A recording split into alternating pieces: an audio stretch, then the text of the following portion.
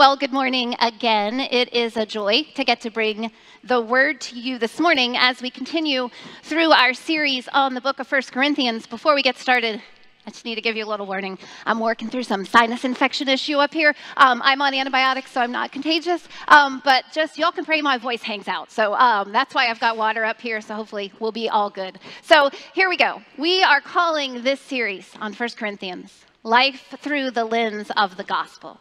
Because really, that is Paul's goal with this letter. He wants to change the lens through which the church in Corinth is looking at life. And if you wear glasses, then you know how important the lens through which you look matters.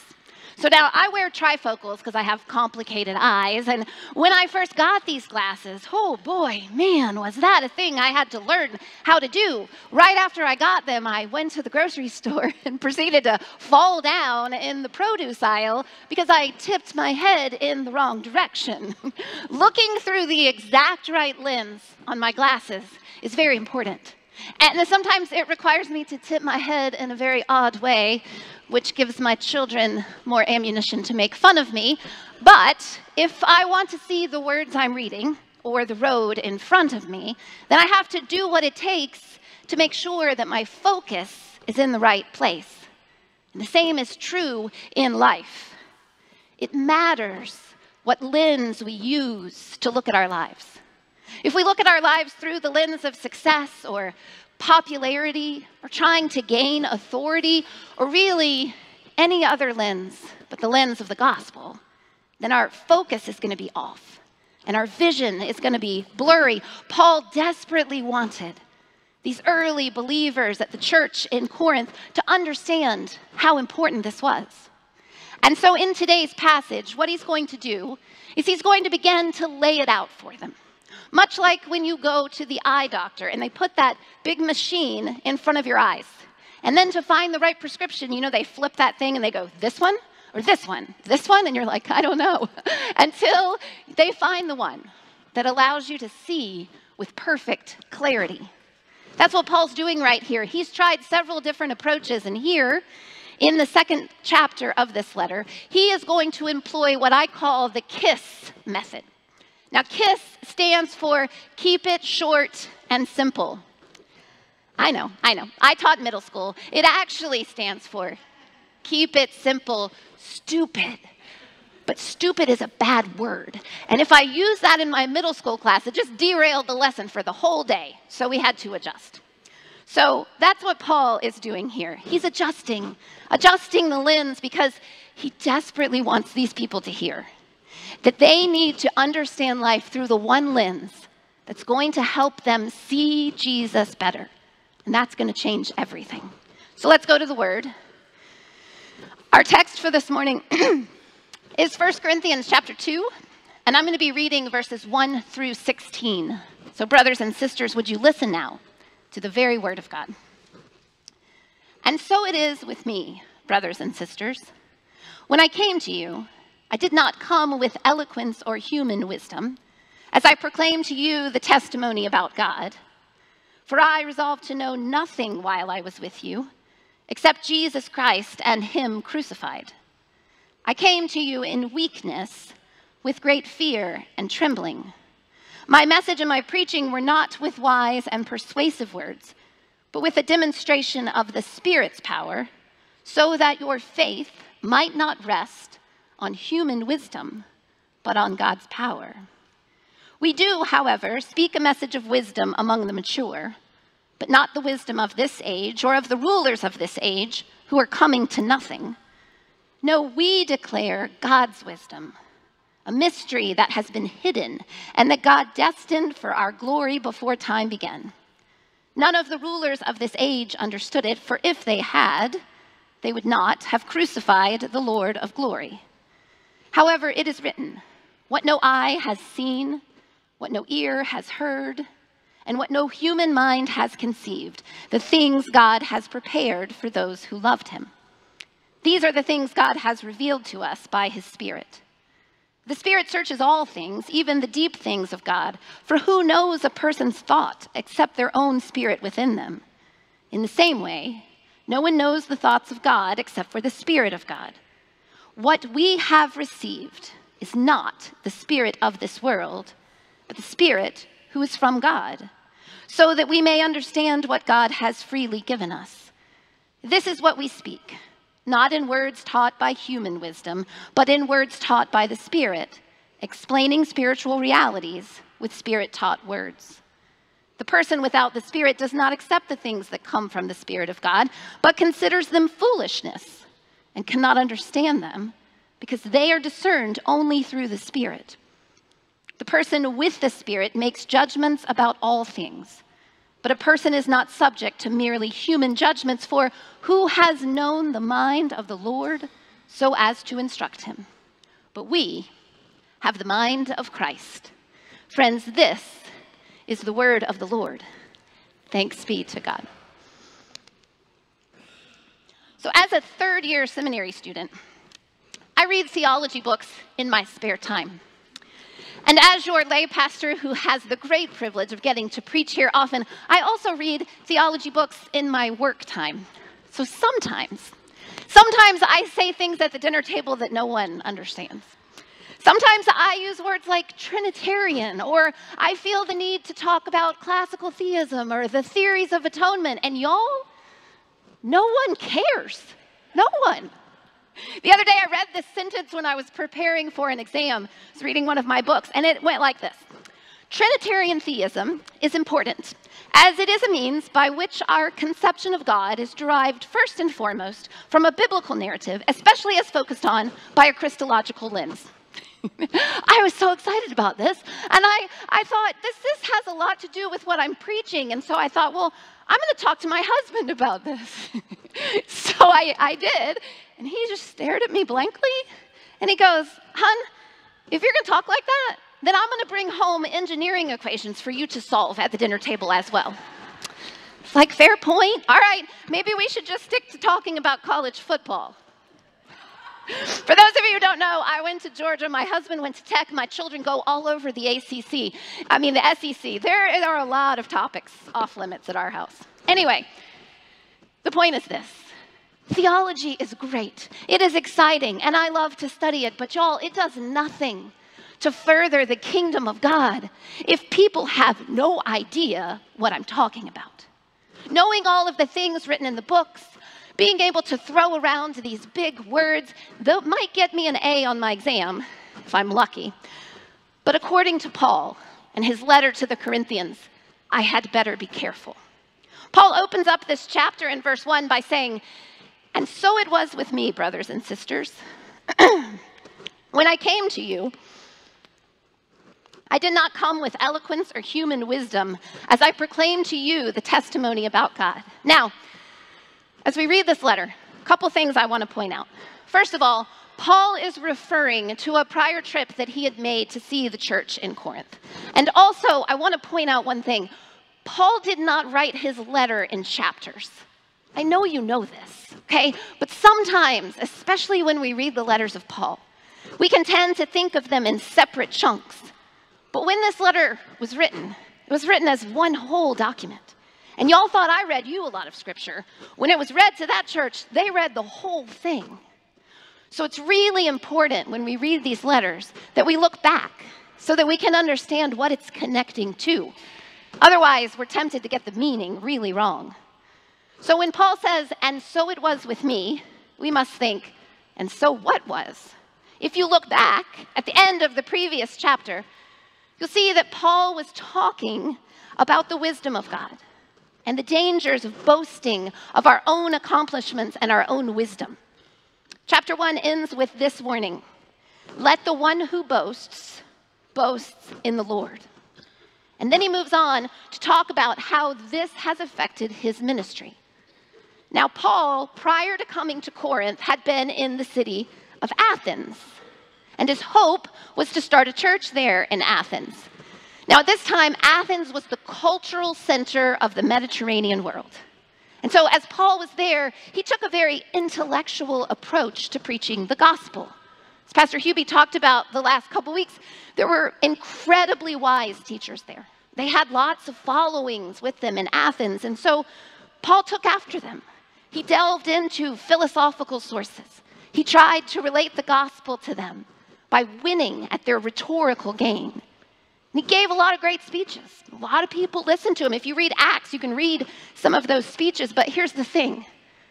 No church was actually started there in Athens. And Paul was an educated man. He refers to himself as a Hebrew of Hebrews. But even in all of his wisdom, none of his arguing could convince these people to believe in Jesus. So when he comes to Corinth, he realizes he's got to change his tactics. Now, eloquence and rhetorical excellence weren't going to get him anywhere. Author and historian Kenneth Bailey, who wrote a book called Paul Through Mediterranean Eyes. This is a book that Pastor Hubie and I are reading as we work through this series.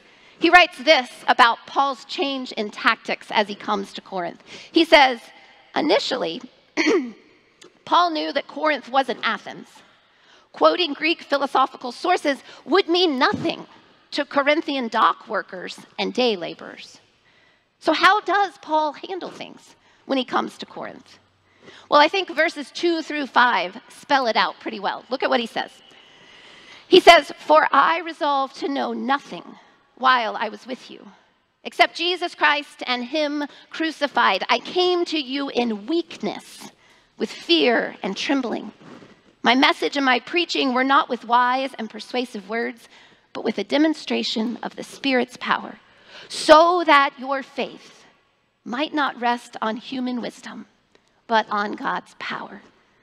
I've read those words so many times this week, I just feel the need to say amen when I get to the end of them. For those of us who preach and who teach, and for all of us who love Jesus and who want to share that love with others, these words of Paul's need to serve as our guardrails. We do not come to anyone with a message that's about us.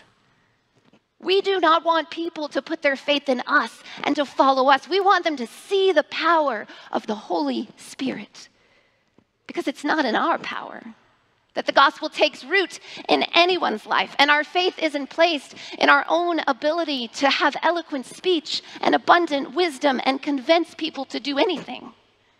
But we are not called to be silent or to keep the good news to ourselves. The first time I ever shared the gospel message with someone, the Lord made sure I understood it had nothing to do with me. I was a 19-year-old college kid, a young life leader, took a bunch of kids up to camp for the first time. While we were there, I had the privilege of working the ropes course all day long. And then that night, I had the extra special privilege of being the leader who got not one, but 2 whipped cream pies thrown in her face. And then we played some game with Cheetos, because I distinctly remember I had Cheetos stuck all in the whipped cream that was all over my face. And then we did a bunch of screaming and singing, and I lost my voice, much like I have right now. And finally, it was close to midnight and freezing cold, and we made our way back to the cabin, and one of the girls goes, "Hey, Leigh, can I talk to you?" And I was like, "What? Now?" And sure, yeah, let's sit down. So we sat down in the cold, and she proceeds to ask some really difficult questions. She's working through, what does it mean to invite Jesus into her life? And she was pretty sure, because of some choices she had made, that Jesus wanted nothing to do with her. And I was exhausted. I had no voice. I still have Cheetos and whipped cream in my face. And I'm going, okay, what did I learn? What Bible verse should I share with her? Like, what theology do I talk to her about? But I had nothing. So finally, I just looked at her and I said, Katie, I think you've got it all wrong. Jesus just loves you no matter what. And y'all never forget what happened next. She looked right at me and she said, I believe you. Can you just pray so I can invite him into my heart? And I was like, this had nothing to do with me. And so right there in the freezing cold, covered in whipped cream and Cheetos, I got to pray to invite Jesus into Katie's heart. And then I had the privilege of watching the next 3 years as the Lord worked in her life and changed her. She would often introduce me as the young life leader who convinced me to follow Jesus. And I was like, oh, no. I was just the young life leader who got to witness the Lord lead you to himself. This is what Paul is saying here. He's not trying to build up followers of himself. He's not using fancy words or clever speech to coerce anyone into his way of thinking. And although some of this change is probably due to the challenges he faced in Athens, I actually think that it also had to do with something that shifted within Paul, as the Lord was growing him into the apostle that he was calling him to be. I think it's the same thing that I learned on that freezing cold night. It has nothing to do with me, and everything to do with the work of the Spirit. Paul writes these things. He says, we declare God's wisdom. And then he goes on in verse 10 to say, these are the things that God has revealed to us by his Spirit. It's not about how knowledgeable we are. It's not about how many big words we can use, what a great speaker we are, how well we can lay out the gospel plan. It's about the work of the Spirit. In verse 12, Paul says, what we have received is not the spirit of the world, but the Spirit who is from God, so that we may understand what God has freely given us. My high school friend, asking to invite Jesus into her heart, had absolutely nothing to do with my eloquent speech or my cool factor. The Lord had to cover me in whipped cream and Cheetos and make me lose my voice so that every time I think about that night, I am reminded that I was just a conduit. I was not the coolest young life leader who scored another point for the kingdom, lest I boast about my awesome evangelism skills. Now, Paul is pushing against a couple issues here that they're dealing with in Corinth as he talks about the wisdom as it is revealed by the Spirit of God. The first is the class separation system that existed here. Last week, Pastor Hubie gave you some very important math facts about how many slaves lived within this city. You all know I don't speak math, so I'm going to say it in words. There were a lot. A lot. And there were also a lot of disenfranchised, underpaid dock workers who worked there because this was a port city. And then you had the middle class who could earn a living. And then above them, you had the rich and the rulers. And this class separation, economic barriers, it carried over into the church. And it separated the people there too. So Paul, he's trying to even out the playing field a little bit. When he tells the church, he says, the rulers of this age are coming to nothing. And that as for the wisdom of God, none of the rulers of the world understood it. God can work through you, he was telling them. You can understand him and you can know him. And it has nothing to do with what kind of job you have or how much money you make.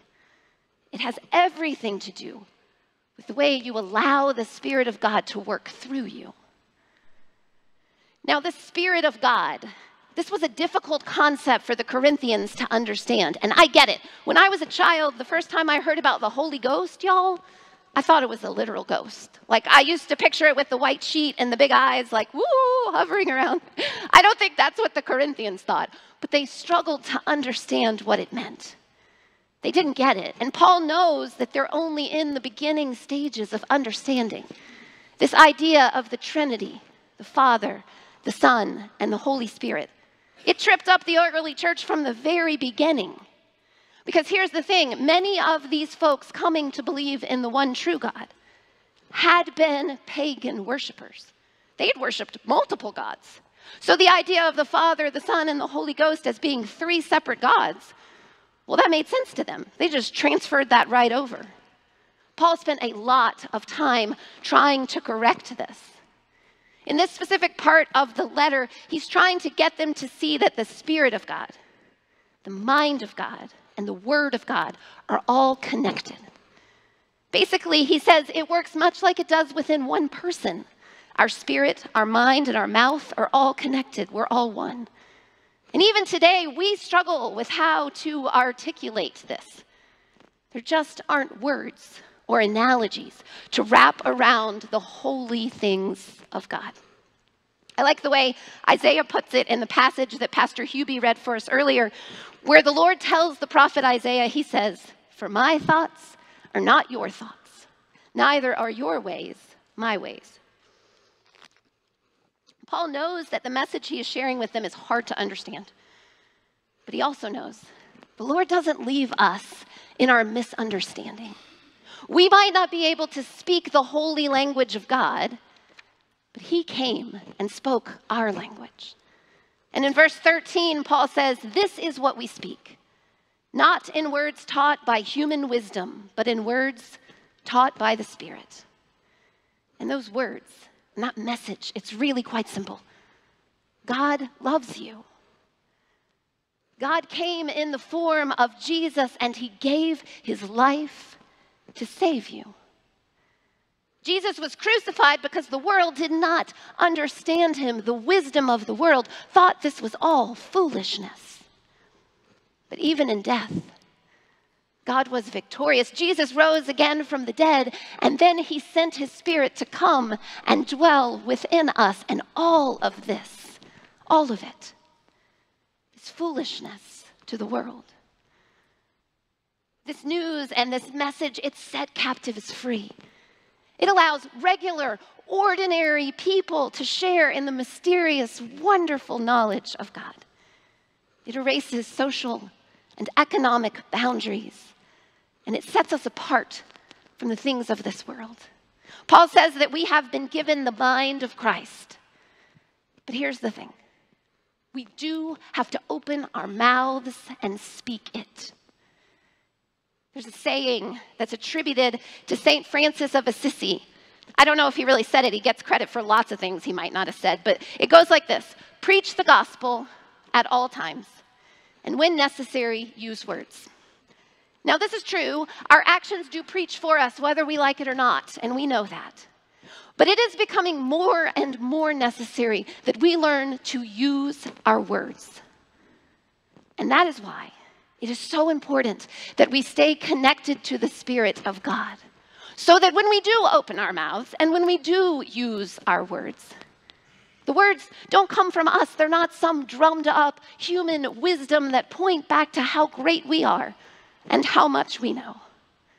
Instead, they are words of the Spirit that preach only Jesus and rest only in God's power. I want to close with a story that a pastor friend of mine told me when I first started to sense that the Lord was calling me into ministry. He's a hilarious guy, big, tall guy, takes up a lot of space wherever he is, big, booming voice that could fill this place without a microphone. And he said that when he first got into ministry, people told him he was born to be a preacher. They told him he was gifted, he was going to grow the kingdom, the Lord was going to use him. And he said, "Leigh, I believed it." He's like, "I started to preach like I was great. And the more I did that, the more people told me how great I was." And he said, "It made me dangerous." He was called to a small church, and he grew that church 3 times its size. And he said, people came to hear me preach.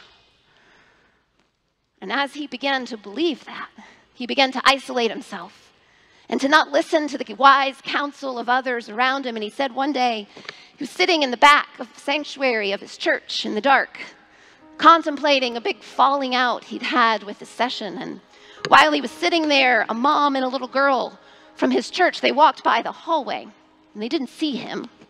And the little girl kind of broke away from her mom, and she starts running down the aisle of the church. And at their church, on the back wall is a huge, big stained glass window with a picture of Jesus. And the little girl goes running up the aisle, and she turns back around, and she goes, "Hey, Mom, I didn't know there was Jesus back there. Where's the big man that stands up there and talks all the time so we can't see Jesus?" My friend said, those words changed his life. He said he fell to his knees right there in the sanctuary. He said, "Leigh, I wanted nothing to do with that big man who stood up there and kept everyone from seeing Jesus." He said it changed his whole ministry. Friends, we have to learn how to share Jesus with others and then get out of the way and let the Spirit do its work. And it doesn't matter whether you stand in a pulpit, or whether you sit across the table from a friend, or hang out in the hallways full of crowded students, work in an office full of really smart people. We are all called to preach the message of Jesus with our lives. And then get out of the way and let the Spirit do its work. And the message isn't complicated or fancy. In fact, it's really much better if you just keep it simple. The message is this: Jesus loves you. This I know, because the Bible tells us so. Go and preach that. Alleluia. Amen. Let's pray. Heavenly Father, Lord, we come before you this morning so thankful for your Spirit and for the way you draw near to us